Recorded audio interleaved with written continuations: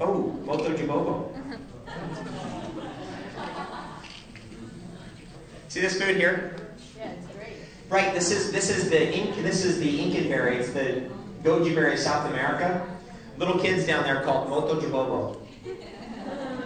Moto Jabobo. Can you guys repeat? Moto Jabobo. What's this called again? What are you going to tell your kids this is?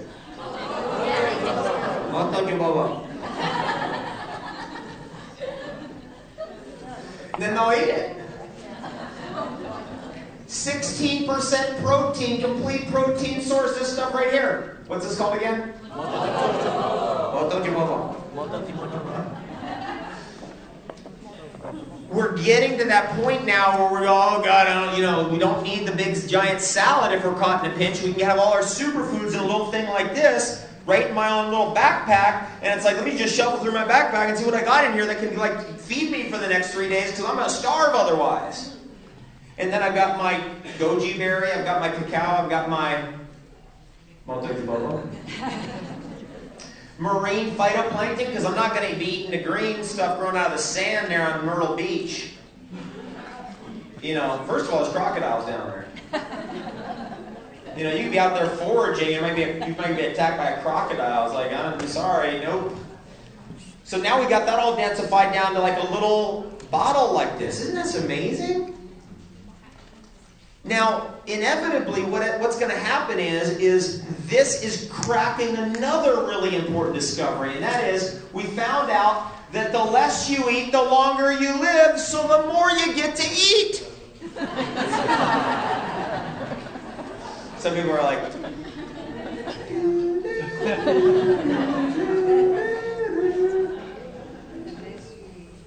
the less you eat, the longer you live. So the more you get to eat.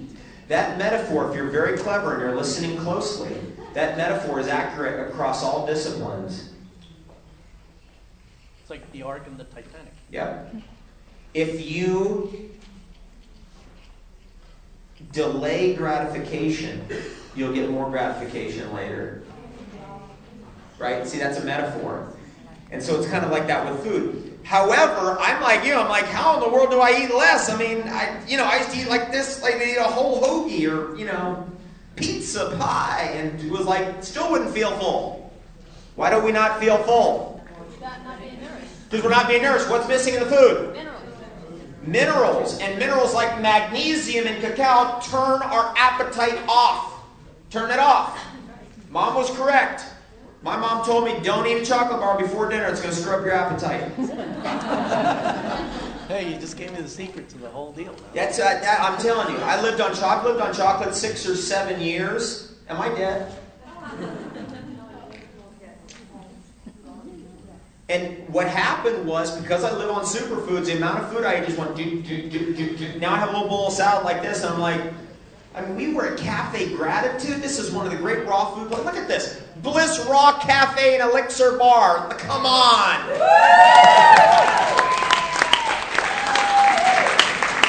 Making it so easy for us. And we're in San Francisco last night in Berkeley, actually, California. And we're at Cafe Gratitude, and literally, I had these superfood shakes, and all of a sudden it's like, there's the salad. It's like a mountain. It was a mountain. It was like big. And I was like, I don't know, I can't even. I took the top off the mountain like they do down in West Virginia, strip mining.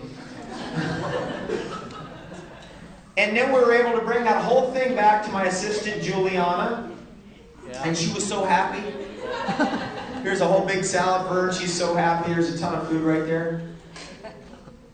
And that amount of food is less than that's literally what I eat in a day is 1/10 of what I used to eat in a day. And that's no kidding. Calories, volume, overall mass, however you want to look at it. Volume, mass, calories, any way you look at it. And so then you step out of, the next step out of that is then suddenly you go, whoa, I'm not aging anymore.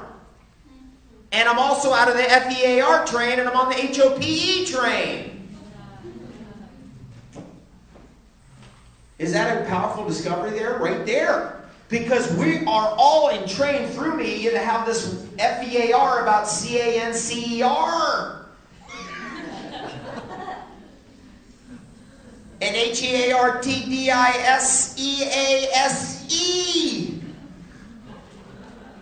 And STROKE and all this kind of stuff. And all of a sudden, once we get out of it, we're like, whoa, wait a second, I'm off that train, that's off, we got off. You go over to the other conductor and say, here, here's my Superfood Elements for Life ticket. Right? And you get on that train, and then what happens is you get out of that, and then you get on the HOPE train, and the LOVEE train. And you go, oh, wait a second, actually, this is perfect. It's always been perfect. You ever see The Matrix? Remember the film The Matrix? Remember the red and blue pill? Yes. This is something you eat. Something you eat. Adam and Eve in the garden, what happened? They ate the wrong thing. They didn't bathe in the wrong thing. They didn't swim in the wrong thing. They didn't go to the wrong place. They ate the wrong thing. That's interesting. Very interesting metaphor. You know, my friend Dr. Gabriel Cousins says you can't blend your way to heaven. He's wrong. You can't. You tell me, you try it. Throw all that stuff in a blender with your coffee and you drink that and you tell me what happens. Now, there might be a little bit of liquid plumber happening. Which is... That's good because most people are full of... It's true. You know what would happen if we actually got a colon hydrotherapist into the White House or the Capitol? The Capitol for sure. That move right there would save the whole planet. That would just like we need one move. We got one chance. That's it. I feel sorry for the septic systems there in Washington D.C., but nevertheless.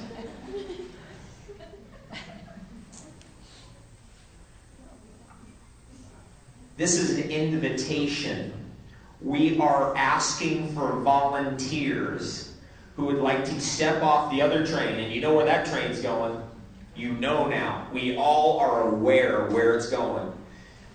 It's going to hospitals and doctors and drugs. Aren't we on a war on drugs? Aren't we? Are we against drugs or are we for drugs? It depends. Here's the drugs.